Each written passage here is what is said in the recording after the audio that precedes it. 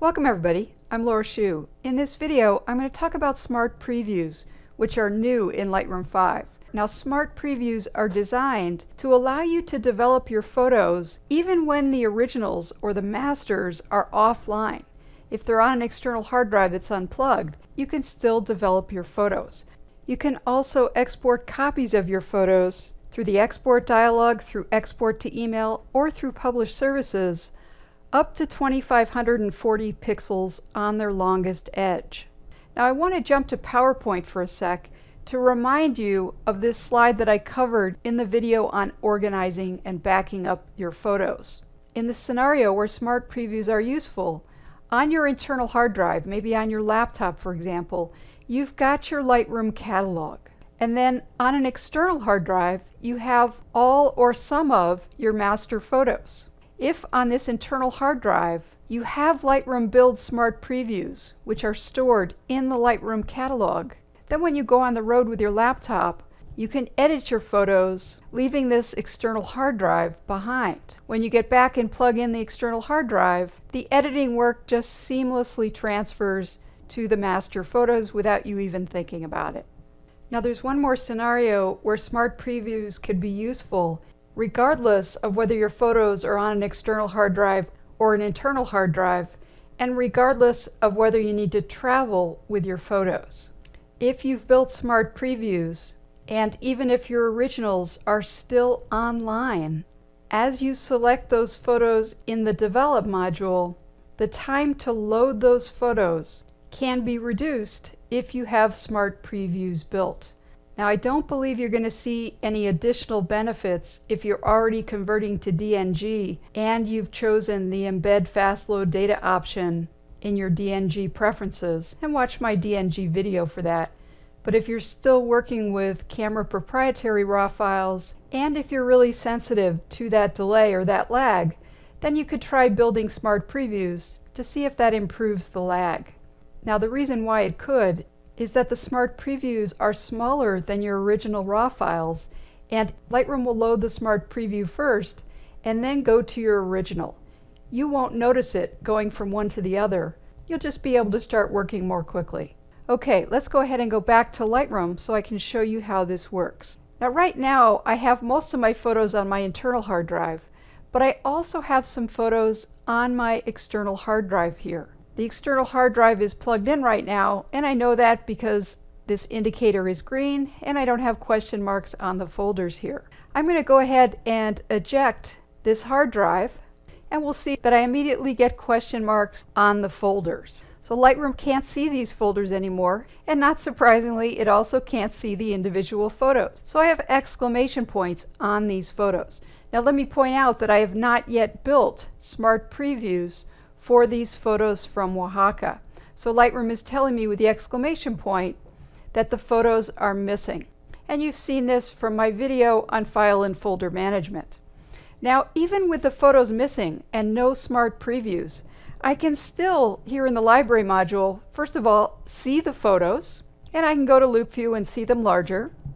I can also rate them and flag them and keyword them and make collections with them, all without having access to the originals. So what we're seeing here are the JPEG previews that Lightroom stores behind the scenes in the catalog, and that allows us to do some work with the photos, and I talk more about that in my Introduction to Lightroom video. The limit to that, however, is when I want to go develop the photos. So if I select this photo and I go to the Develop module, I see that the folder could not be found and all of the develop controls are grayed out. So with the regular previews Lightroom has stored, and as always stored, we can't do the develop work. So now I'm going to go ahead and plug this external hard drive back in, because we're going to build Smart Previews for these photos.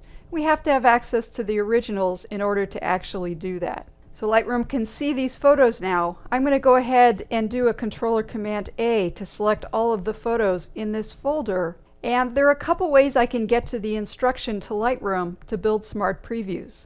I can go up to Library, Previews, Build Smart Previews, or I can come over to the histogram area here, and I have some indicators down here. This first indicator tells me that I have 13 photos here where the originals are online but that do not have smart previews. If I click on this indicator, I get a button to build smart previews for this selection of photos. So the status bar shows me that it's building smart previews. Now, smart previews are lossy DNG files. DNG is Adobe's raw file format, so these are small raw files. I talk a lot about DNGs in my 2 videos in this series on DNGs. You can build these smart previews for your raw originals and also for your JPEG and PSD and TIFF originals. You don't gain the additional benefits of raw files, but you'll be able to work with them offline. So smart previews have been built. I'll go ahead and say OK. And notice that for this folder and this selection, I have 0 photos where I have the originals but no smart previews. And then over here, I've got 13 that have originals and smart previews. If I click on this indicator, it would allow me to then discard the smart previews that it found. I don't want to do that though. I want to show you how they can be useful. So I've built smart previews for this folder. Now I'm going to go ahead and eject this hard drive again. Question marks on the folders, but notice that I no longer have exclamation points on the photos. Now I have these white squares, which indicate that even though the original is not online, I do have smart previews for these photos. So now if I select one of these photos and I go to the Develop module, I have access to all the controls and I can develop this photo. Now let me go ahead and do some work here on this photo. In fact, destroy the photo here, just so that it's obvious that I did develop work. Notice that Lightroom is telling me here that I'm working with the smart preview. So I'm only working with the smart preview here. The hard drive is unplugged. When I plug it back in, and I'll do that right now, we'll see that Lightroom immediately will reflect as soon as it comes online here that I'm working with the original, and if I make this larger, my develop work is just seamlessly applied. Now I must go back and undo this work because it's really bothering me here. Now I can build smart previews for all of my photos, or I could build smart previews for just individual folders or even individual photos. You would want to build smart previews for everything on your external hard drive that you want to be able to edit while you're offline. When you get back online, back from traveling for example, you could decide whether you want to just go ahead and let those smart previews live forever, or you could delete them again. If I wanted to delete all of the smart previews on my internal drive here, I'll select the highest level folder, go to Grid View, select all with Controller Command A, and then I could come over to this second indicator, click on it, and discard all of the smart previews. Now let me just point out that if you do make a selection of more than 1,000 photos, so that I have 1,300 here, I'm going to do a Controller Command A to select all. At that point, your counts here are not going to be accurate. For performance reasons, Lightroom is only going to show you counts on the first 1,000 photos. So the pluses here mean that there really are more than these counts are showing. If I click on one of these indicators to perform some action, for example on this one to discard smart previews, I really would be discarding all of them and not just this 967 that this shows. In this case I would be discarding 1,277. So don't let those counts throw you when you see a plus there. You've seen how to build smart previews here in the Library module. If you decide you're going to work with smart previews and want to build them when you import new shoots of photos, then in the import dialog, when you're copying from a memory card, you'll see a Build Smart Previews checkbox here. So you can just automatically build them as you bring your photos into Lightroom. Now smart previews would live in your Lightroom catalog on your internal hard drive. Now I know that many of you who have laptops have a limited amount of space on your laptops, and you know that all of your master photos wouldn't fit on your laptop. How are smart previews going to fit there? And also, if smart previews were up in the cloud, I'm sure Adobe would only give us limited space. How would they fit? Well, smart previews are much smaller than your master files. Number one, they're no larger than 2,540 pixels on their longest edge. So let me go ahead and look at the information for this particular photo. So this photo on its longest edge has 3,500 pixels. this would be cut down to 2540. That will make the file smaller. In addition, these DNG files are compressed. They're lossy. They have JPEG compression applied to them.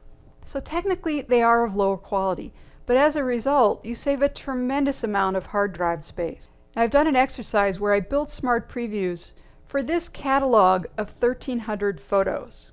The master photos take up 27 gigabytes. The smart previews take up 1.5 gigabytes.